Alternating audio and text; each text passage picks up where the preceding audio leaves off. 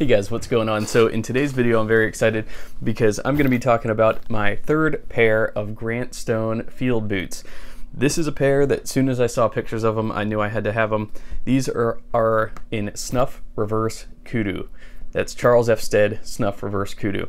And when I first laid eyes on these, I swore that they must have been snuff suede, the same stuff that Alden uses in a lot of their makeups. However, this is not that. This is a reversed kudu, and you can tell that when you look on the other side of the tongue. This is a really nice, stretchy kudu leather.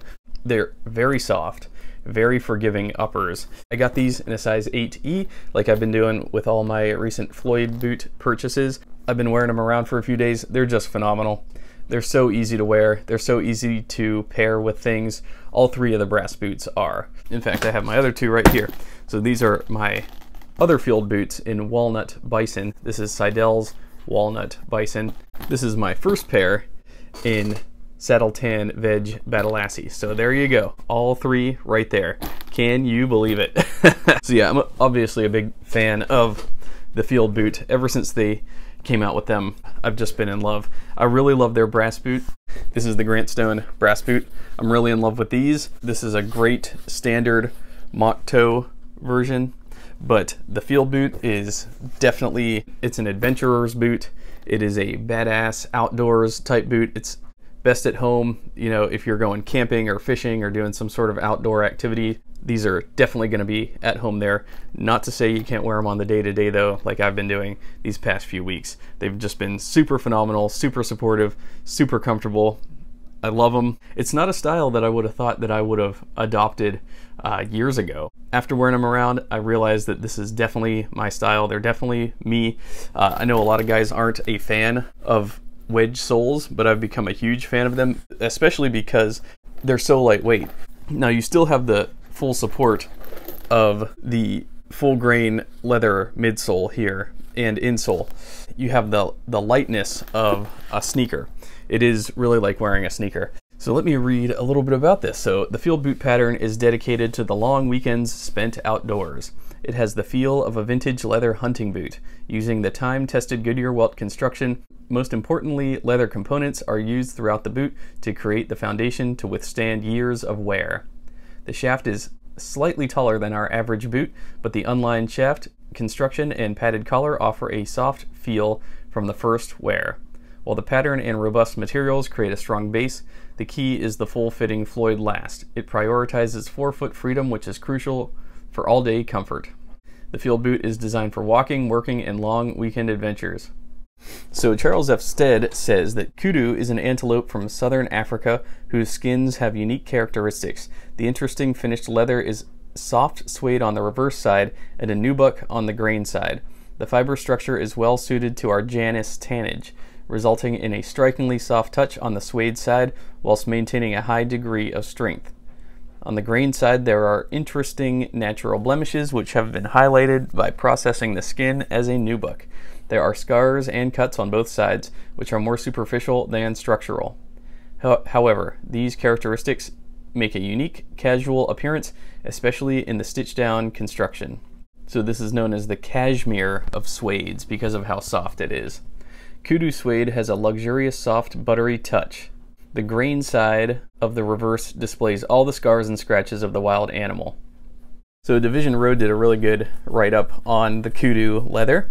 The late 1990s through the early 2000s led to experimentation within the industry, causing STEAD to apply its tanning expertise to a range of skins from the antelope family, the first of which was kudu. Bringing business to communities in several African countries, Charles F. Stead was able to obtain skins collected in the animal wild antelope cull. These hides contain natural blemishes, cuts, and scars caused by the environment, yielding a matchless product that has a combination of softness and strength, with no two skins being the same. Charles F. Stead is now known as the signature and finest producer of these unique hides in a range of recipes of new and old waxing techniques that enhance the natural grain. Still family owned well over a century later, with the original sheepscar and acquired Strenzel facilities still in operation. Charles F. Stead brings us some of the most resilient and luminous suedes perfected waxed leathers, and a range of kudu tannages that accomplish anything they set out to do with comfort and quality at the foundation.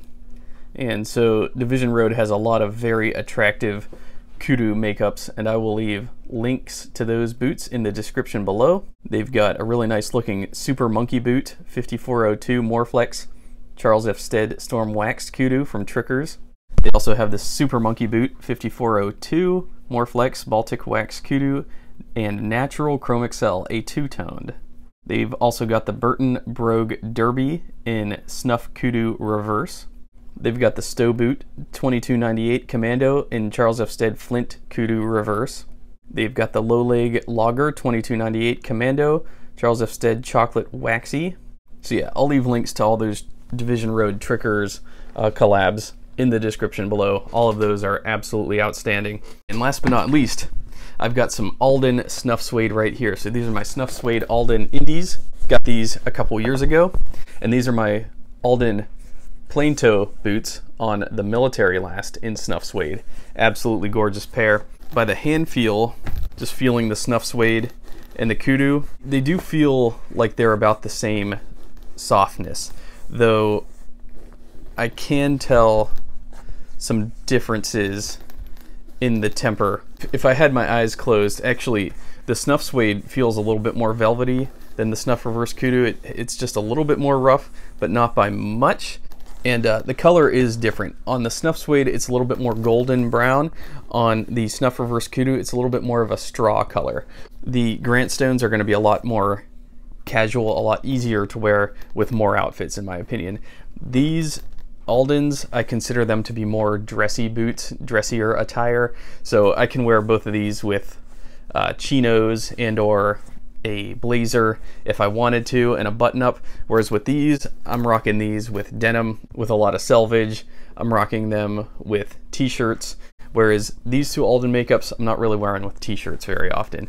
These are more appropriate with like a collar, semi-casual to dressy, whereas these are definitely just firmly in the casual department.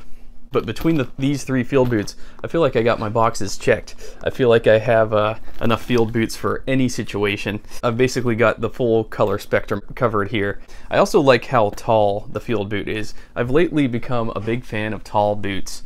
They feel so much more appropriate. You know, the Aldens, I think they're about 6 inches tall, whereas the field boot, 7 to 8 inches. Yeah, the field boot's 8 inches tall from the bottom of the sole to the top of the shaft. That's an 8-inch boot, whereas the Aldens, 6-inch. So yeah, I really like the 8-inch boot. I feel like that's really the sweet spot for height. You know, it's not riding up your leg like a really tall engineer would, making it difficult to fit under, you know, certain trousers. These fit seamlessly under any of my pants that I wear. I typically wear a tighter legged pant. They're a super easy boot to wear, and you don't have to make any wardrobe accommodations to fit them into your wardrobe is what I'm getting at. So anyways, thanks a lot for watching, guys. What do you think about these amazing new field boots in Snuff Reverse Kudu? I'm blown away. I can't wait to see what Grant Stone does next. They're always killing it with these makeups. And exciting news, they also launched their own women's line, and they also have a new Instagram account for their women's line, which is the Grant Stone's women's account. I'll leave a link in that description below as well. You know, the holidays are coming up.